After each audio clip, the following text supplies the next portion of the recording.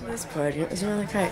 I mean, you know, what is it about the mill? And it was about just like this kind of energy between people and kind of understanding people and then them kind of taking a chance on it. I love about this place that they're open to anybody from any background. Come and try. Come here, and you have the freedom to explore it.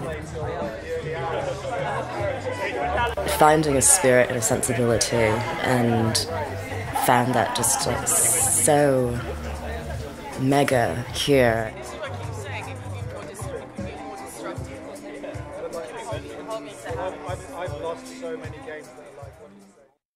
Yeah, I mean, I think from day one I kind of jumped in really. The first, like as you say, the first thing was Gazamps.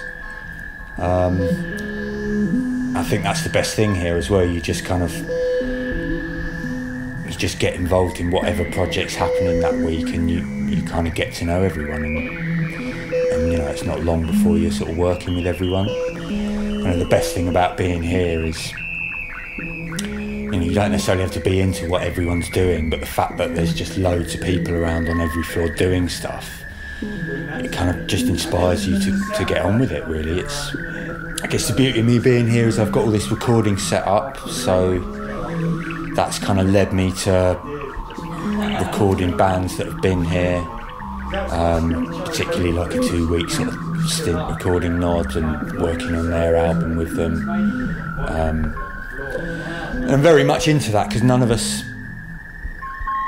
are earning a great deal of money with what we do. It's more of a passion sort of thing, so the fact that I've got all of this equipment, I'm more than happy to facilitate other people's projects. So there's some very strong visual work going on here, and some of them have done sort of covers for stuff I've been involved in, and I've done music for them. Likewise with video, you know, there's lots of crossovers really. So where I was straight experimental music, it's kind of quite easy. You know, if I want to get into sound art, it's quite easy to just set up downstairs and do something. If I want to make films, it's quite easy to kind of provide music for someone who's making film.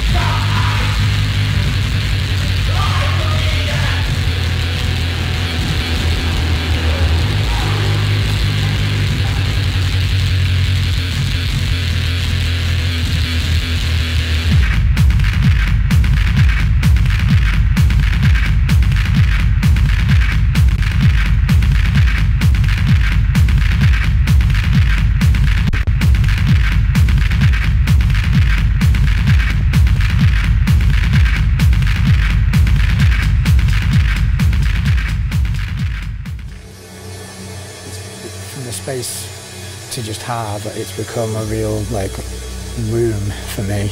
Come in and have my own space to completely get into whatever I'm doing.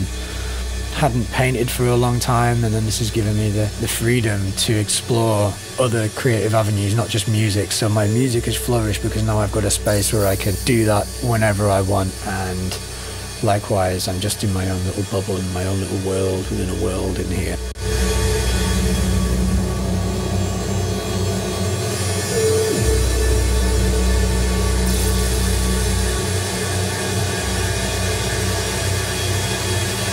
And this place is full of people doing amazing stuff, and it really creates a momentum whereby you are constantly influenced by you're influenced by your surroundings anyway. So then once you're surrounded in a place like this, which is got so many different disciplines of work happening and such good quality, it really pushes my drive to do that myself as well. So yeah, it's been really good, and it's open for collaboration as well. There's so many people to collaborate with that come in and out of here, that pass through, that are based here. You meet so many people here, and it really opens up avenues for you that you might not have had access to without this place. Like Root, it kind of feels like there's a big barrier to get through. Like you're not allowed to do art almost, you know, which is fundamentally wrong really, because art shouldn't be based on what you've been able to learn. It's like expression at its like root, and this place is absolutely fantastic for that. If you're not from an art background, they're so open to ideas. So if you come to the table with something, an idea, they are open to you to try that. So I think that's good, isn't it? It's breaking down barriers which shouldn't be there for creative expression. So that's one of the things that I love about this place, that they're open to anybody from any background. Come and try, come here, and you have the freedom to explore it. And in fact, what I think is really good about this place is it gives you the ability to find out who you are. It gives you the time and the space and the freedom to discover who you are. Islington Mill is a pioneer for that, I think.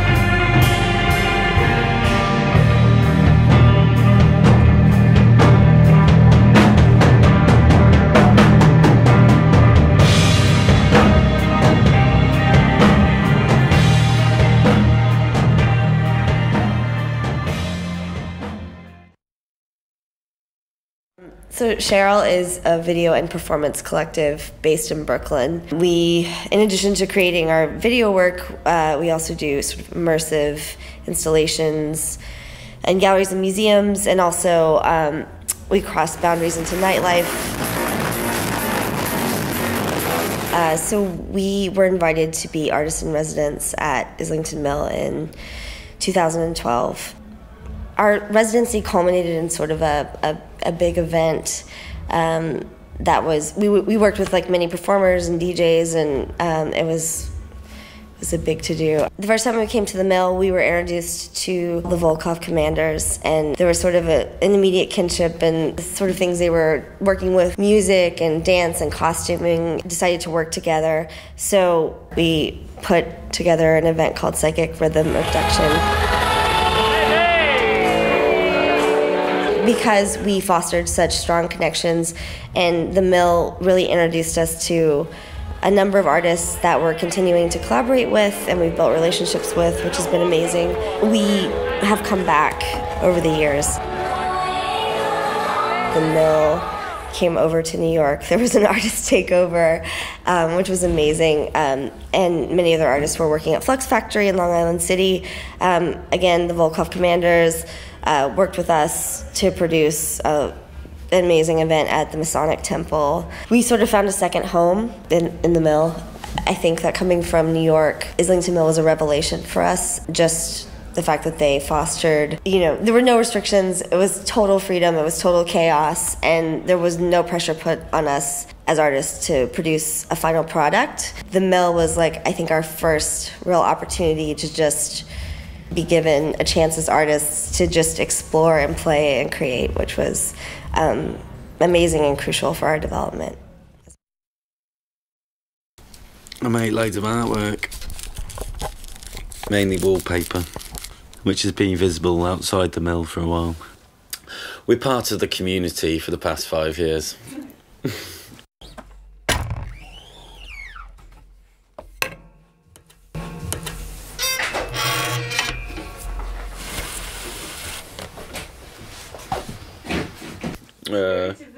Spirit of the Mill knows how to party.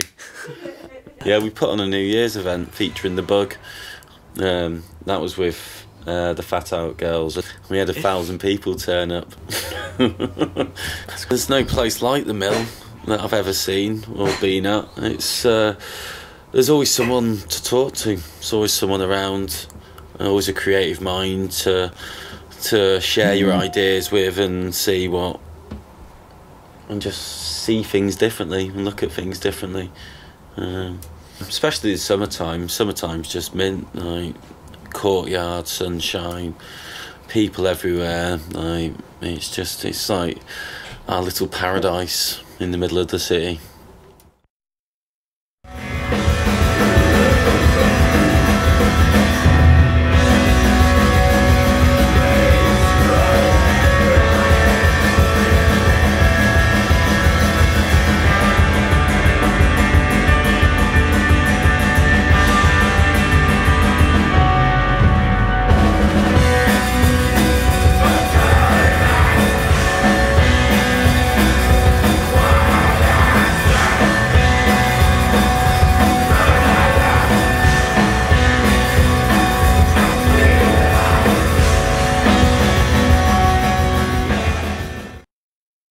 We tend to design for arts and culture-based clients, so sort of print and publication work. We do a lot of teaching as well at different universities, and then we also run a risograph collective, print collective called Mono. That's a shared thing between the 5 of us that are based in our studio. And Mono is the only Riso machine in the mill, so we can produce a lot of different people's things for them at quite a reduced rate. For us, it means that we get to work with all our friends in the mill, and I guess for the mill it means that there's a nice way to quickly mass produce things. Our studio is on the first floor of the mill, which is right next to the common room, and we're really happy with it being here. We actually asked for it to be here when we moved in because it lets us open the doors, and we can run workshops that are both in the common room and in our studio and flow between the two.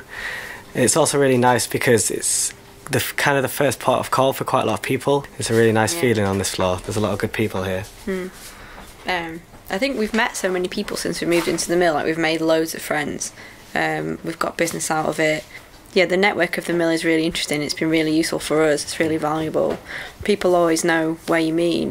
If you say, you know, hello, I'm a graphic designer, I work at Islington Mill, everyone knows what it is. It's like a real landmark, isn't it, for people? I think moving forward, some of the things that are just impossible for any of us to fix could be fixed. Especially opening up the top floor, it'd just be an amazing space. It's one of the most unique mills in Manchester, isn't it, really? Like, structurally, and in terms of the kind of cross-section of people that work here and the way it's run, the kind of events and things that it has going on. It's really well populated, which is rare. It's always busy. There's always something going on. There's always somebody here.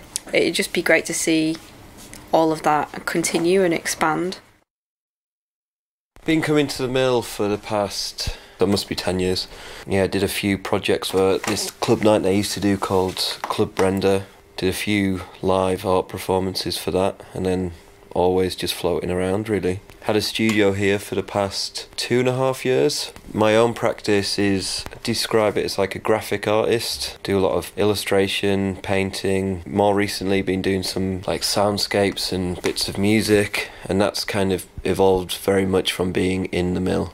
It's quite an inspiring place to be in that sense. No one's closed off about what they're doing. I think like any space like this, it's always going to change and evolve. I think as long as the driving force behind it is the same, then the building and whatever else is in it will probably change and evolve into something else. But as long as that same ethos behind it stays the same, I think it'll just carry on with what it is. Because people have got such an emotional attachment to it, whenever it changes, there's always going to be, it's not like it used to be. But then things can never stay how they used to be, because it has to, I guess, evolve for it to... You don't want it to go stale. So Horrid is myself, Steve Hockett, who's also got a studio here, Dan, Alia, Hussein, who's got a studio here as well, and a guy called Andy. None of us, apart from Dan, could play any of the instruments that we were playing.